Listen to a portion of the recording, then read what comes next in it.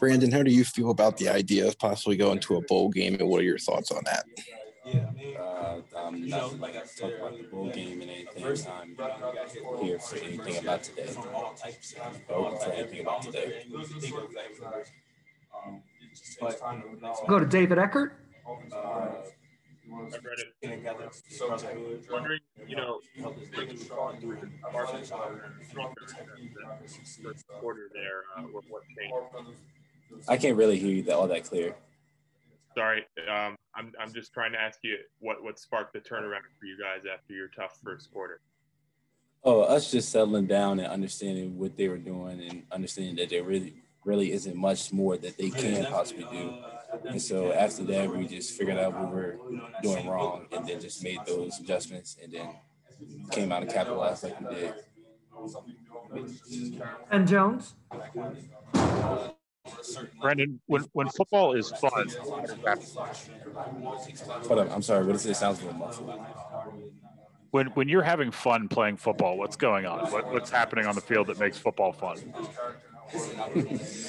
For me, football is at its funnest point when I'm talking my whatever you want to put in that place to the opposing team and getting in their head and basically just going out and playing free and not worrying about making a mistake and obviously balling out, as we like to call it. Evan Patrick. Hey, Brandon, thanks for your time.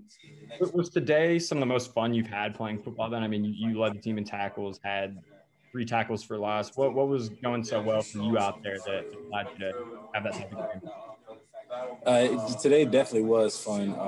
We're just not really talking about me a lot, but as a defense, we're just playing a lot more freer and not really worrying about making a mistake, to be honest. And that's not only what influenced me in my game, but what helped us out as a whole. David Eckert. Yes, sir. Brandon, what did you learn about yourself and this defense over the course of the season? Having the start that you did, kind of bouncing back and playing well over the last, 4 games. From the start of the season, knowing that we had adversity into now, I can definitely say that we know for a fact that we can conquer anything that we put our minds to. We dealt with adversity in many ways, from people getting injured to just things not adding up in general. And then now looking at what we're able to do when we actually want to do what we want to do, it's a beautiful thing. And I'm definitely confident next year and definitely looking forward to it. We'll go to Parth next. Stay together, play for one another, play hard, and just play the football. Go ahead, Parth. You got me now? Okay. Yeah, Brandon, I don't know if you answered this already, but what specifically about y'all's team allowed you to kind of go from 0-5 to not folding it and not packing it up and still having that resiliency to win 4 straight down the stretch here? It's all just a mindset, to be honest with you. We had a mindset to where, okay, we had a lot of momentum from last year. We're just feeling good about what's going on, and then we get hit in the mouth, and then we kind of fell apart a little bit, and then we're like, okay, some things need to be changed. What do we need to change? And it was a process of finding it out, but then as we can all see, we figured out what we need to change on and off the field, and just a little detailed things, and then that's what we ended up changing. And that's what has us to this point. Thomas Frank Carr. Hey, Brandon, I apologize. I don't want to phrase it this way, but this is the way I'm going to phrase it. You seem to be recognizing things faster lately. Is that a fair thing to say? And what, if that's correct, has changed for you? That's definitely something that I've heard a lot, and I'm glad that you pointed that out because I have. At first, beginning of the season, I was not really hesitant, but I just didn't want to make any mistakes, and that's what caused me to be hesitant. But now I know what to do. I've been in the system for a while. I know multiple different linebacker positions. I'm just now trying to have fun with it. I know what I need to do on the field, and I'm just not thinking. And that's what's led to the play and the actions that have been happening now. William Pegler. Hey, Brandon, was there a specific play tonight where you guys managed to bounce back some momentum after giving 20 points early, giving up 20 points early, and pretty much shutting down Illinois the rest of the way? You were going in and out a little bit. Can you repeat the question? Yeah, no worries. Was there like a specific moment or a specific play where you guys picked up momentum tonight and bounced back from giving up 20 points and managing to really shut down Illinois the rest of the night? I don't really know if there was like a specific moment or play. We just knew that, okay, the way the game was going, that can't keep on going. So to be honest, we just did it on our own. Coach Pry, he was pissed. He talked to us in the huddle, and then after that, we just had a mindset like we're not being denied. If we want to make this tackle in the backfield, we're going to do that. If we want to get a sack, we're going to do that, and that's what we came out and did from there on out. Go to Parth. Yeah, Brandon, you kind of talked about like realizing what it took to turn things around when you were 0-5. But what were those times like where, how do you kind of switch that mindset, if that makes sense? What are some of the specific things that y'all had to overcome, whether it be, guys just being overly frustrated, guys arguing, whatever it may be during those times? It was a dark moment at that time. Just not knowing what exactly we needed to change as we were like growing to that point. We didn't know what we needed to change, so to say.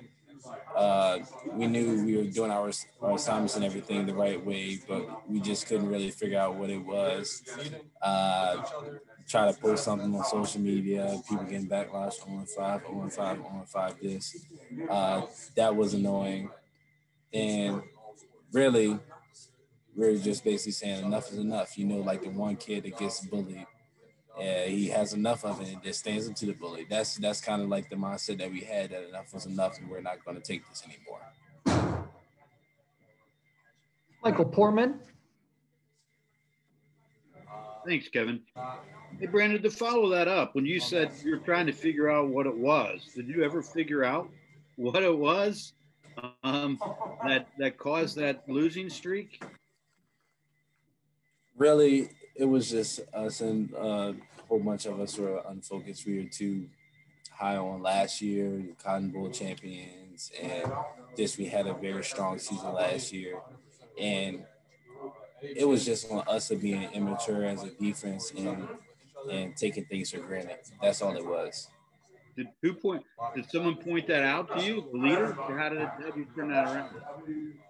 No, for me, I sit back and I watch a lot of things unfold, and I don't really talk much, and I analyze things, and that's what I seen. And then once we finally grew up as a defense and understood what we needed to do, and with that, whether it was on and off the field, we started seeing more success, and then we continue to do that up to this point now.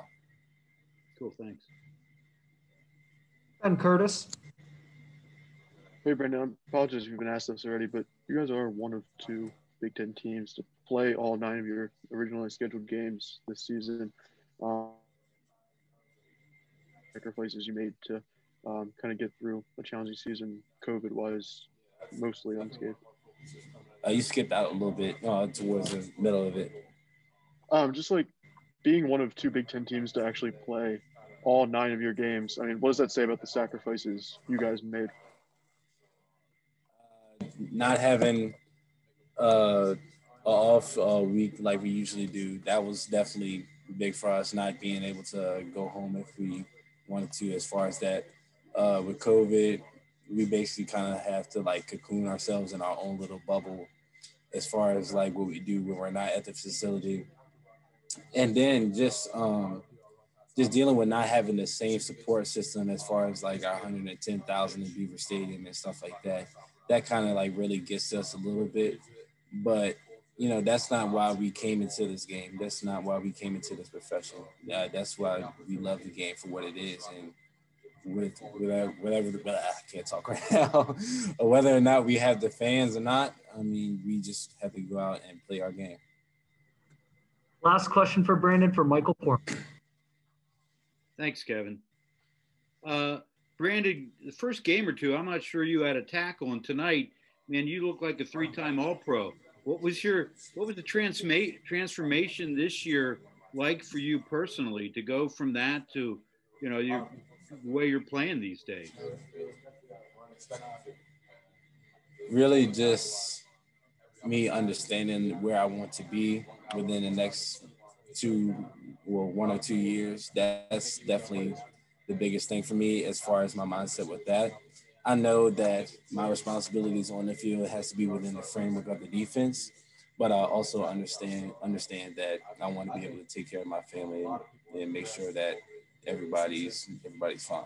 I want to see a smile on everybody's face, and that's really what my goal is.